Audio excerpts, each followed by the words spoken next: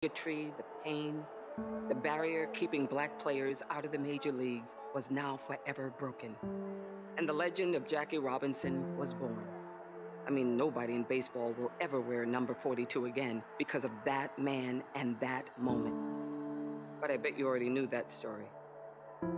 Maybe you've seen the movies, read the books. So let me tell you a different story, one that's been overshadowed for far too long. Just imagine you're invisible. No one hears you. No one sees you, so no one remembers you. You're the best at what you do, but you don't get an audience, and nobody's giving you a stage.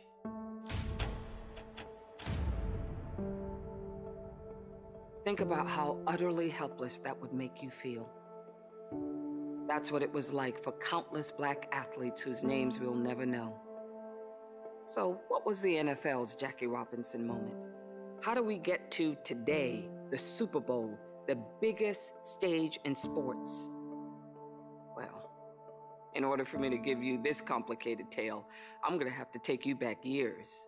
No, decades before Jackie.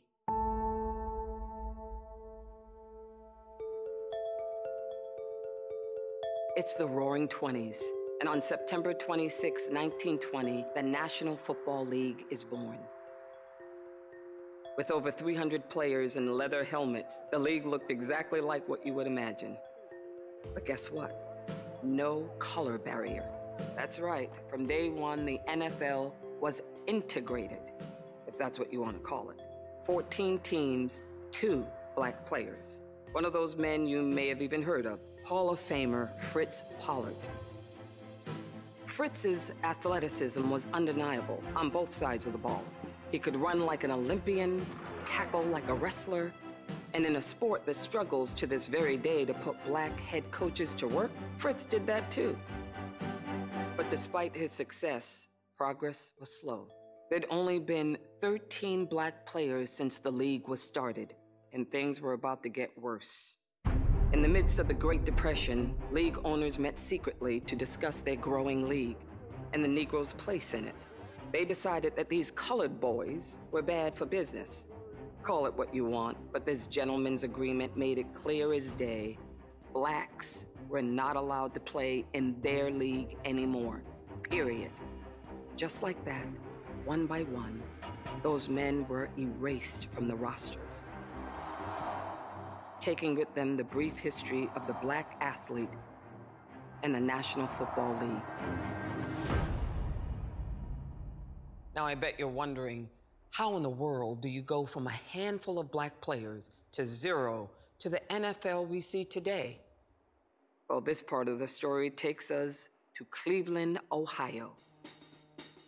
It's 1945, and the Cleveland Rams are champions of the NFL. Even though it was called the National Football League, it was more regional than national. You see, because all 10 teams played in the north and mostly eastern part of the country. So the new champs saw an opportunity to do something bold. They left Cleveland, taking their talents where no other team had gone before, west. The Rams planned to display their football prowess on Tinseltown's grandest stage, the LA Memorial Coliseum. But this iconic stadium was located right in the middle of one of LA's proudest black communities, which meant it was funded by black tax dollars. A fact that didn't go unnoticed by a group of prominent black journalists, led by Haley Harding, who pushed back. Why should this all-white team from this all-white league get to play their games in our stadium? And you know what? The entire community agreed. In a meeting with the Rams, Haley Harding gave them the answer: Kenny Washington. Now, Kenny Kingfish Washington was the man in Southern California. No stranger to the lights, the cameras, and the action. Like any true LA kid, he knew his way around a film set as an actor, but the silver screen never captured his heart. Football did. As a homegrown product of UCLA, Kenny broke all kinds of records, even led the nation in scoring. So of course, his next step was the NFL, right? Wrong. Remember, it's 1945. Black players did not play in the National Football League.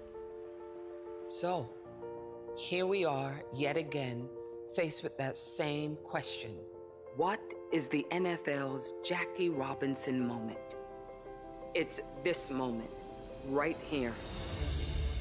March 21st, 1946. Kenny Washington signs with the Los Angeles Rams, breaking that 13-year unofficial color barrier in the NFL. This is what led us to Doug Williams. This is what got us to Tony Dungy and Ozzie Newsome. This is what gave us Marlon Briscoe, Jim Brown, Walter Payton, and all the black players who defied the odds, inspiring those who make the National Football League look like the nation that it represents today. Long after that day in 1946, Kenny Washington remains in the shadows, not in the Hall of Fame, like his friend and college teammate, Jackie Robinson. But remember this, it was 198 days before Jackie that Kenny Washington stepped out of that tunnel, blazing the trail for a new era on the gridiron. And that was the moment. The black football player was invisible no more.